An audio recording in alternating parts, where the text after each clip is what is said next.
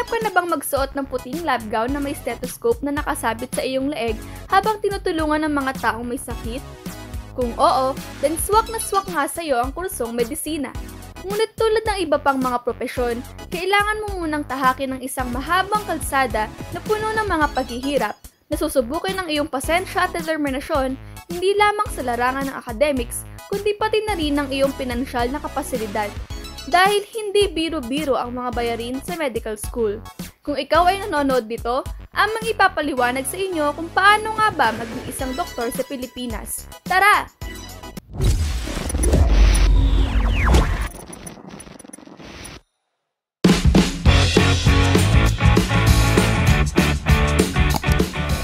Ang una ay ang pagpasok sa senior high school.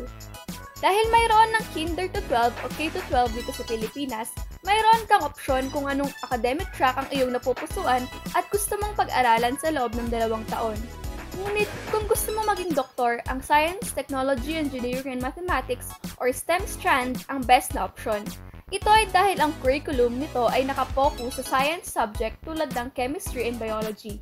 Malaki ang maitutulong ng STEM sa pagbubuo ng iyong pundasyon na iyong kailangan upang makapasok sa mga prestigious medical schools.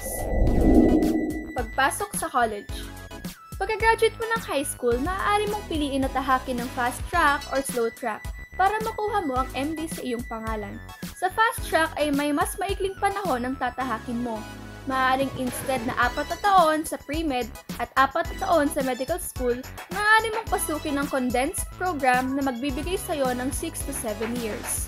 Ang ilan sa mga programang ito ay ang University of the Philippines Intermed. Napakahirap makapasok sa programang ito dahil ang top 10% lamang ng aspiring doctors na upkat passers ang kanilang kinukuha.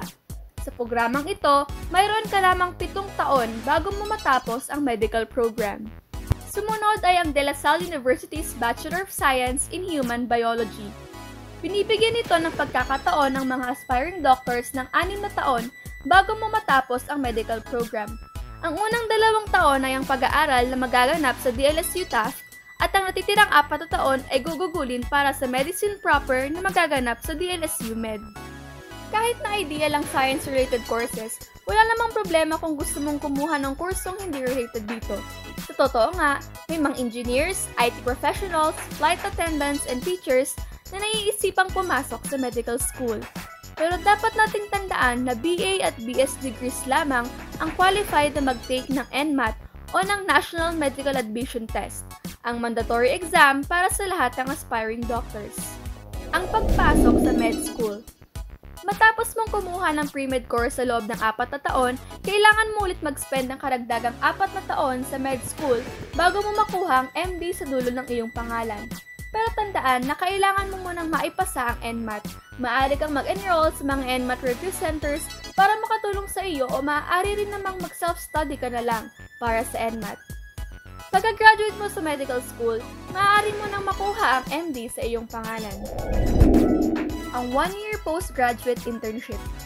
Magkakaroon ka ng pagkakataon na makasalamuha sa trabaho ang mga residents at iba pang bahagi ng medical team. Ngunit tandaan na nasa ilalim ka pa rin ng supervision ng isang faculty member o mas kilala bilang attending physician. Ang postgraduate internship ay magbibigay sa iyo ng pagkakataon na matrain ng mas maigi at mas malalim sa mga subspecialties tulad ng dermatology, neurology, gynecology, pediatrics, obstetrics, etc. Isa itong importanteng hakbang dahil hindi ka maaaring mag-take ng licensure exam and practice your profession kung hindi ka naging matagumpay sa hakbang na ito. Pass the physician licensure examination. Siyempre, hindi ka maaaring mag-practice ng iyong profesyon kung wala kang lisensya na gawin ito. Kaya naman, kailangan mo munang ipasa ang physician licensure examination na nagaganap twice a year, usually March and September. Undergo medical residency training. Ito ay optional lamang.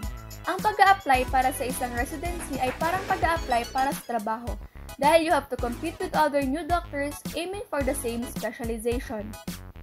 Once na natanggap ka na, maglalaan ka ng 3 to 6 years na pagtatrabaho sa ospital upang tapusin ang residency training depende sa chosen field of specialization mo.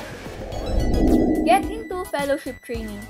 Pero besh, kung talagang love na love mo ang pag-aaral, mayroon ka pang option na pumasok sa fellowship training para magkaroon ka ng subspecialty. Karagdagang 2 to 4 years pa, para dito, depende muli sa iyong pipiliing larangan. Oncology, for example, requires 3 years of residency in internal medicine and another 3 years of fellowship training before you can become an oncologist. Hay, tunay ngang napakahaba ng iyong lalakbayin bago mo makamit ang pangarap mong maging doktor. Maaring sa paglalakbay mo ay madapa ka, madurog ka, o halos mabaliw ka dahil sa lahat ng hirap at physical and emotional na pagod na dadanasin mo. Pero wag kang susuko, besh. Kayang-kaya mo yan. Para sa pangarap, kakayanin, di ba? Fighting! Muli, kami ang Karunungan TV at maraming salamat sa inyong panonood. Don't forget to like and subscribe. Bye!